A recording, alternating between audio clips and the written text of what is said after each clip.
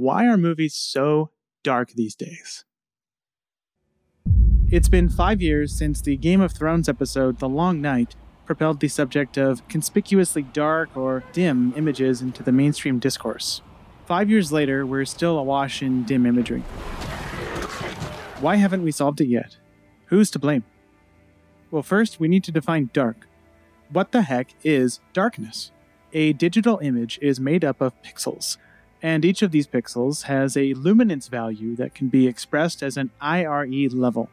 0 is black, 50 is middle gray, 100 is white, which brings us to underexposure is often blamed as the root of the quote-unquote new darkness supposedly infecting films everywhere. You know, cinematographers getting lazy on set and not renting enough lights. But is it?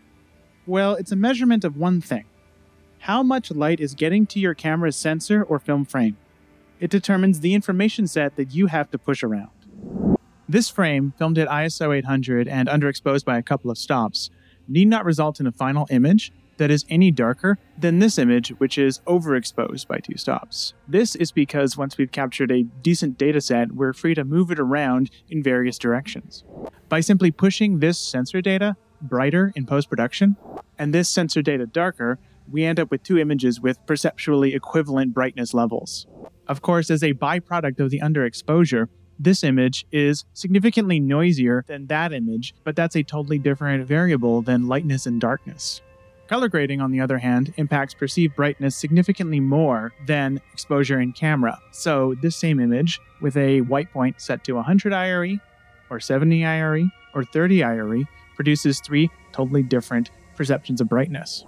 This image, though, speaking qualitatively, feels a bit forced, right? This is because you're looking at me now and you can tell it's a bright day outside, but the color grading is telling you otherwise. That's a dissonance. And this is where we have to tackle lighting design. This image has been lit with about 8 times the amount of light as that image, and yet it feels darker. This is because, except in extreme cases, the amount of physical lighting we have on a film set has almost nothing to do with how bright our final image looks on screen. It has much more to do with where you point the light, how much of the frame you are lighting with that light, and the contrast between various elements in the frame. And of course, when you add color correction to the mix, you can maximize or minimize that effect. This is a brightly exposed image that has been carefully curated so as to appear dark. So why are filmmakers, having gathered the requisite data to do this, instead giving us images that look more like this? This is where things get less quantifiable, but I think it boils down primarily to 2 factors. First, because we can now. The digital toolkit, in particular the post-production toolkit, allows us far more flexibility in terms of rendering what darkness looks like on screen than we had previously. Enjoy. When Gordon Willis shot his famous dark scenes on 35mm film stock timed photochemically, he couldn't change his white point in post-production the same way that we can now. He had to create a sense of darkness mostly through lighting, and his margin of error was low. His quote-unquote dark scenes are full of well-exposed skin tones thrown into relief against large areas of negative space. Look how they massacred my boy. It's this contrast that creates a sense of darkness. Compare that to the work of Greg Fraser and Bradford Young and many others, and we can see that the white point of these scenes was not physically possible prior to digital intermediates. When a new toolkit is introduced, it's in the nature of forward-thinking artists to explore all of the new possibilities that said toolkit opens up. It's no surprise then that filmmakers are taking full advantage of these opportunities. But these tools do not make dim cinema inevitable. They just make it possible. This is where fashion comes in. Why do we wear the things we wear, and why will they look dated in 6 months' time?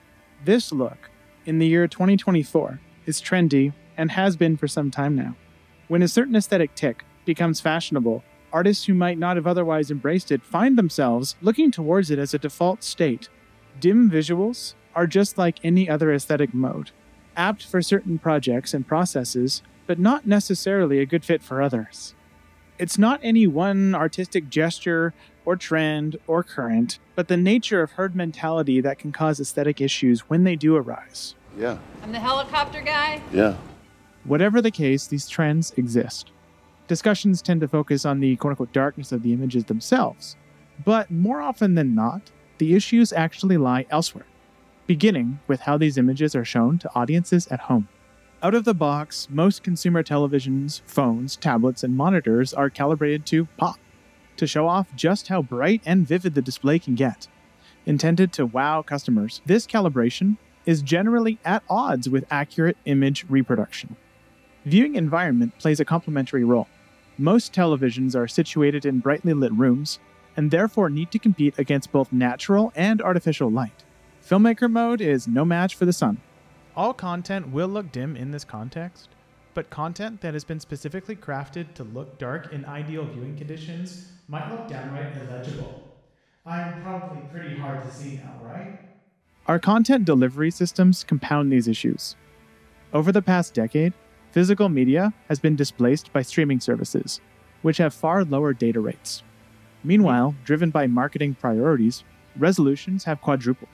A top-of-the-line 4K Netflix stream will feature at most 20% of the data per pixel of the average standard Blu-ray. This means that huge swaths of the data that comprise the image are in one way or another being removed for the sake of a smaller file and a higher, more marketable resolution. This aggressive compression wreaks havoc on dark areas, which the algorithms generally target because they're less visible.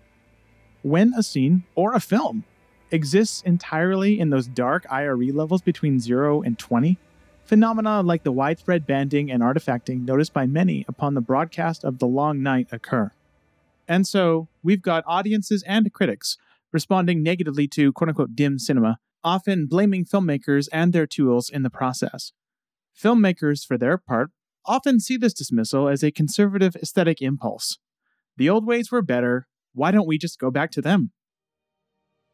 What both of these arguments miss is that the bulk of this issue lies in the rather broken systems connecting artistic intent with real-world exhibition, particularly at home. To take one example of many, a 4K or 8K signal yields, independent of other variables like compression, only marginal benefits over a 1080p signal. And yet consumers are being sold on these marginal benefits, often to their detriment. A crappy 8K signal might sound great to consumers who might not know any better, but a truly healthy 1080p signal will be superior in most cases. The resolution arms race isn't an isolated case in which marketing has trumped fidelity either. It applies to color encoding, display calibration, sound reproduction, motion smoothing, the list is endless. Audiences and filmmakers share a vital interest in a refocusing of marketing and production away from the latest branding of the moment and towards intuitive systems that deliver reliable images and sounds to non-specialists, as well as mutual understanding and education as to the mechanics of these systems and their best practices. Filmmakers should understand what they're getting into when they say they want it darker, just as audiences should understand what they're doing when they want quote-unquote more resolution.